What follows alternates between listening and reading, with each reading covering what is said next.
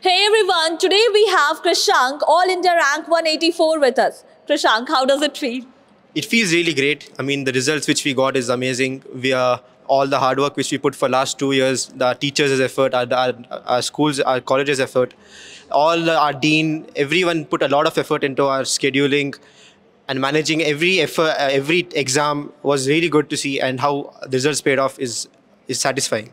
Now you are satisfied with the result, but you must have undergone a lot of stress during the preparation, right? So tell us about your preparation strategy and how did you manage everything? See, since the NEET syllabus is more of memorizing and keeping everything at your fingertips and repeating and just constant revising, since it's such a constant competitive exam, so we have to be at our toes every time, and we can't falter any here and there.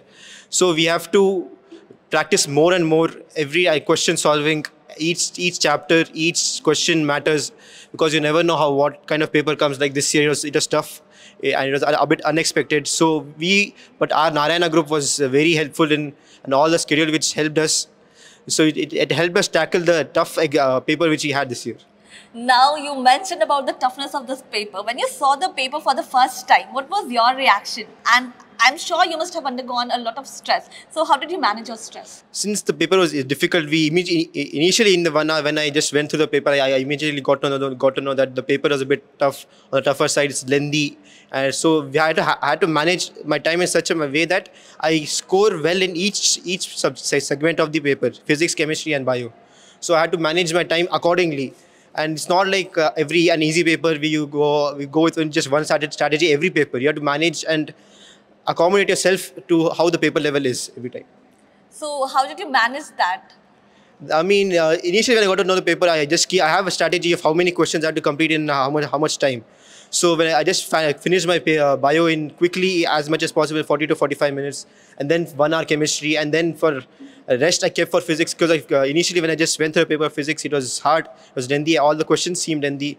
So I had to give most of my time for physics and try to get as much stuff score as possible for me. You were happy with the physics part, because physics is generally a nightmare for all the NEET students. It's generally tough also, and this year specifically they gave it a bit hard.